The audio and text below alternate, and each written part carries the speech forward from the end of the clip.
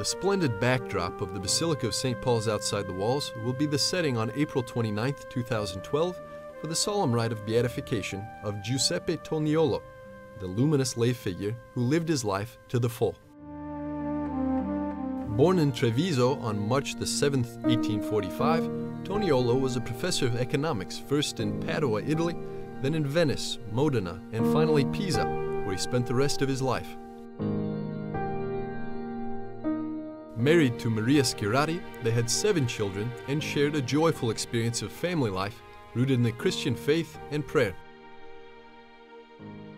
A supporter of the necessary rapport between ethics and economics, Toniolo was the apostle of Rerum novarum, the great encyclical on social doctrine of the Church, written by Pope Leo XIII. He also came up with the idea of the Catholic Social Weeks initiative. Holiness is not something that remains closed up with people or consciences, but a reality that is irradiated.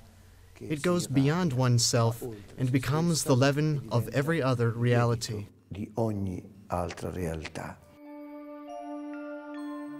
Toniolo is owed the elaboration of a Christian idea of democracy that gave rise, some years after, to the active commitment of Catholics in politics. There was even a political party that took reference and inspiration from the Catholic University. In the final years of his life, in the middle of World War I, he proposed the foundation of a Catholic Institute of International Law to Pope Benedict XV that would seek peace between nations.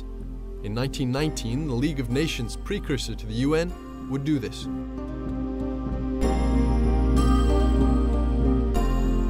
But Toniolo did not live to see it.